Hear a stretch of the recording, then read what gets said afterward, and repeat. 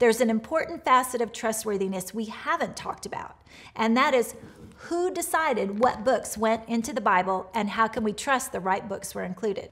To answer these questions, we have to look at the biblical canon. What is the canon? It's not what it sounds like. It's not a gun that launches a projectile. It's canon, C-A-N-O-N with one N. The word canon we're talking about here refers to how the Bible was put together. Canon comes from the root word reed, which was used as a measuring rod and came to mean a standard. As applied to Scripture, canon means an officially accepted list of books. Several principles guided the identification and collection of our books that make up the Bible we have today. They're called marks of canonicity. As we examine the marks, you'll notice each one asks a question. So the first mark of canonicity asks, was the book written by a prophet of God? Every book included in here was either written by a prophet or an apostle or someone with a direct relationship to one. We addressed this when we talked about eyewitnesses earlier in the lesson. The second mark asks, was the writer confirmed by acts of God? Miracles, by definition, are acts of God that confirm the authority of those whom God has called to speak for him. For example, God gave Moses miraculous powers to confirm his call. The third mark asks, did the message tell the truth about God? God cannot contradict himself or speak what is false. So, when one book or author agrees with another, that testifies to the truth of the book referenced, as does historical accuracy. The fourth mark asks, did it come with the power of God? The book had to affirm the truth that God's word is living and active, meaning it had transforming force. So if it didn't have the power to change a life, the early church would not see God behind its message. And the fifth and final mark asks, was it accepted by the people of God? The book had to be accepted by the people to whom it was written and also who shared time and space with the author. If they accepted the book as an authoritative word from God, it was to be considered so. We discussed this in the first part of our lesson today. As we close our talk on the canon, I don't want to miss this fact. Theologians are careful to note the church didn't develop the canon. God led the decision-making process much the same way he led the authors of the Bible as they wrote. God oversaw and directed the process through his Holy Spirit.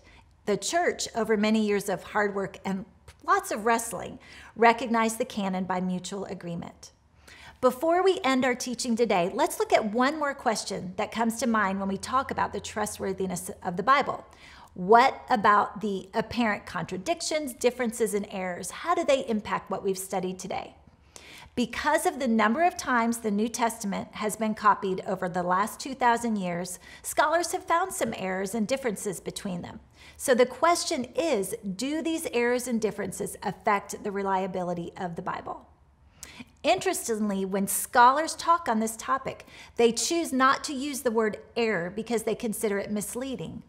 Error means a deviation from accuracy or correctness, a mistake. The errors scholars have discovered do not affect the reliability and accuracy of God's word. Though they deviate from the base text, they don't affect historical, geographical, spiritual, or scientific facts. So they call them variants. They're things like misspellings, word omissions, differing word choices, slight differences between stories. Let's return to my lawyer days for a moment. If I had two witnesses who gave me the exact same testimony word for word, I would assume they conspired to tell their story to get the result.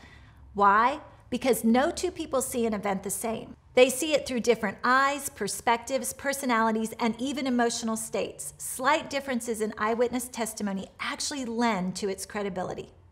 None of the differences we just talked about threaten the inerrancy or truth value of the message. So I want to give you a real-life example to help understand this better. Let's say I write a letter and copy it 10 times and send it to 10 friends. A few weeks later, I decide, I think I want to send this letter to Melissa and Kendra, but I can't find my original. I can reconstruct my original with a pretty high degree of accuracy if I ask my friends to screenshot me their copies and I compare them. Now I have multiple copies to help me determine the content of my original. So even if in some of those originals I leave out a word or misspell a word or make some mistake that might not be in another copy, Comparing the copies would reveal the mistakes, and I can reconstruct with certainty what I wrote in my original. Now, when we're talking about biblical copies, we have multiple people, not just one person like me making the copies. So it's even easier to reconstruct an original because it would be rare for different people to make the same mistake.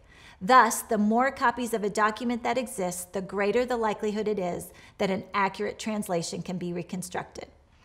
Josh McDowell writes, "Scholars testify there is not one essential doctrine of the church that is in question because of the inaccuracy of the text. Not one." Not only is the New Testament text we have today very close to the original, the evidence shows that Old Testament text is as well. There are tens of thousands of manuscripts available to check and compare. Modern textual scholars agree with Sir Frederick Kenyon, who said, "The Christian can take the whole Bible. We can take this whole Bible and say without fear or hesitation that what we hold in our hand is the true word of God, handed down without essential loss from generation to generation throughout the centuries." God's method, empowered by his wisdom and magnificence to use many authors with different writing styles, personalities, backgrounds, and vocabularies, comes to life in each book of the Bible, especially the Gospels. The Gospel writers relay many of the same events, but tell them through their own life experience. Some will focus on one event more than another and give details another did not. We may even see minor contradictions or characters present at one event and not mentioned in the other. This does not invalidate the inerrancy of God's word, the perfection of his word. It's simply because the authors are moved, touched, and led by the Spirit differently.